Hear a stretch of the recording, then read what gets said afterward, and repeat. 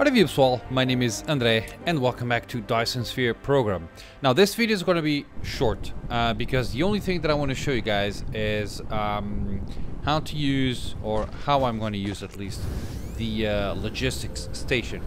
So I've said several times throughout this gameplay that my goal is to reach the planetary stations. That's why this is not ordered. That's why this is a bit of a mess. Because once you reach the stage where you have planetary stations, you can just move things differently. Which means that I'm going to actually reorganize all of my structures to use planetary stations. Now that is usually a time-consuming thing, and something that's probably not very good on video. So what I'm going to do is I'm going to show you how I'm going to use the planetary stations, and then between this video and probably the next one, I'm going to change how I got things here, and yeah, and how things are going to be from now on. So first thing is obviously getting the planetary stations. They are a big structure. The interplanetary ones are even bigger, and they consume some energy, so you need to be careful about that. What I want to do is, let's place one here, here for instance. Now, as I've mentioned before, each planetary, see that? Okay, it's consuming energy. Each planetary station and interplanetary station needs drones to operate. So I'm not going to put all of the drone. Why do I have 42? Okay, I'm not going to put. I'm going to put two drones here, and I'm going to leave the other three for the other station. So here's how you work things out. Stations work in a two-way thing. So you have a station that will provide goods, and you have another station that will demand goods. That's easy. So let's do okay, let's put this up there. This is just as an example, okay? There you go. So I gotta say, I want to have copper ingots, and I want to supply them. So I am getting my copper ingots, as you can see. I am getting my copper ingots from this, right? Sorry, into this planetary station. Okay, we're getting the ingots through here, and then I'm going to go elsewhere. Let's say a place where I need. Okay, let's put it here.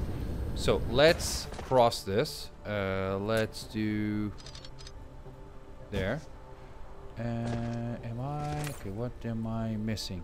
Okay, we just have, let's do it like that. So see that? Now we need more copper ingots. So what I'm gonna do is we have that planetary station there that's saying, okay, oh, so far away yet I can click it. So we have 260 copper ingots there. Now there is a few settings that you can set up here. As you can see down here, if you have energy issues or something, you can set up the max. For instance, if you have several stations operating, you might want to change how much charge will they drain from the power grid in order to work. Otherwise you might end up with power shortages, so be careful.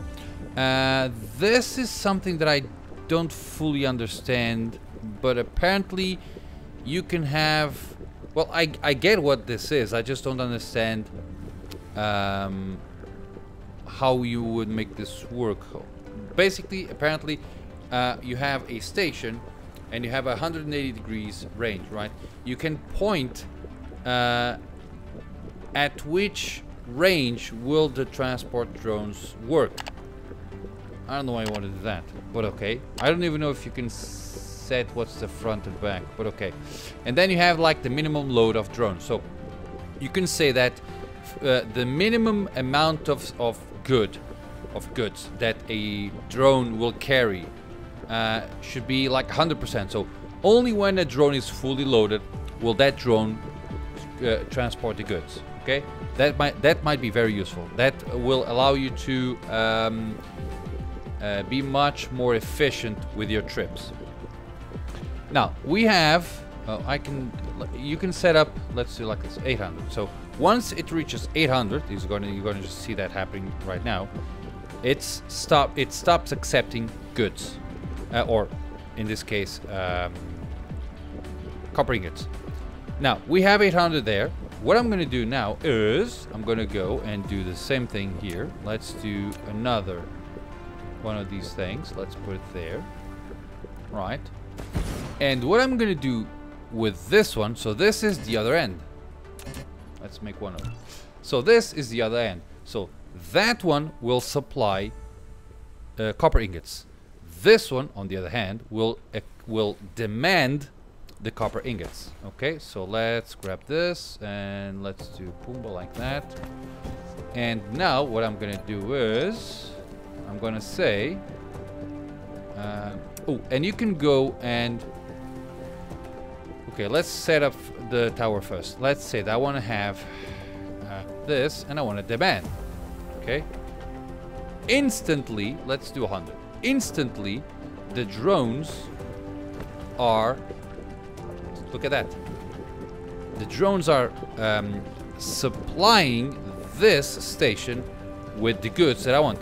This only has 2 drones. Okay, if I were to set up this, oh, if I were to set up this with more drones, see there, then my drones would go and grab the goods from there. So you can actually have stations that do not have any drones and whose sole purpose is to have other places drones or other places stations deliver goods to them. Okay, so you might be able to work with that. Now what do I want to do? Easy. I want to grab here and I want to say, if you press tab, you'll switch between the lines. So this line will be for copper. See that? And this is how things work. Once the demand is needed, the drones will go back and forth, and that's how things work. And this is enough so that you can have patches of productions instead of having the big spaghetti mess that we have here. There are things in which you're gonna have to have a spaghetti mess, but to me this is like the crown jewel, so to speak, of this game, is the ability to, for instance, I can go here, let's say here, and I could go and say, okay, I'm gonna grab this oil, this iron, and this copper. I'm gonna put the 3 together, throw them to a single planetary station, and say you're gonna supply crude oil, iron ore, and copper ore, and that's it. Excuse me. And I could go and put it there, and this will be very quietly here, working perfectly. Then I would go here, for instance, walk just a little bit, or here, for instance, and do the same thing. Another planetary station, getting the crude oil and coal and setting it as a supplier. And you can do that throughout the entire planet, taking advantage of all of the veins and crude oils that you have there, right? Have everything set up, and then you can go to a good area where you can okay, where I need to go, where's my thing? Okay, there you go. And then you can go, for instance, here, which is an open area with okay, I do have a lot of water here, but let's pretend that we don't have any water. And then I can start setting up my production things. For instance, I can have, let's put this area where I'm going to produce engines, whatever it's called. Those, where are you? These things here. So this requires ingot, copper and iron ingots. The rest you can just make it. So you know what I mean? You can just provide things, and that's, or you can just, for instance, have a production of magnetic coils and then provide the magnetic coils to whatever you want, and you can just get them on demand. And this is a game changer on this game. Okay, once you reach this area, you can just start pushing things into the planetary stations and have things work just beautifully. And that's what I'm going to do. So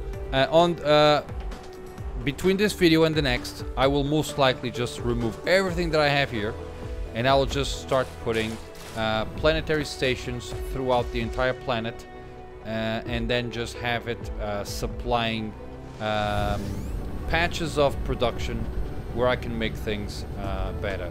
And now one of the other reasons in which this is amazing is that, for instance, you need to have, let's take a look at this. You need to have, to make a red cube, you need hydrogen and what's this? Graphite. Okay? Now, if you need more hydrogen, all you have to do is go to an area where you have hydrogen, because you can get hydrogen from other places, and just set up a few planetary stations there, and eventually that extra hydrogen that you are producing will come to this. That's it. So it is an amazing thing. It is what I'm going to concentrate my next efforts in. I'm going to do that most likely offline, because I think putting that in video is just a little bit not friendly for YouTube. Okay, people will just not see it. So I'm going to dismantle most of the things that I have here. I'm going to make I'm going to push things into planetary stations, and then I'm going to move my production things to elsewhere, and I'm going to have things done through that. And that's it. I just how much time? Okay, 12 minutes. Yeah, short video. So thank you very much for watching. I hope you enjoyed this little gameplay, and I hope to see you all on my next one. Bye bye.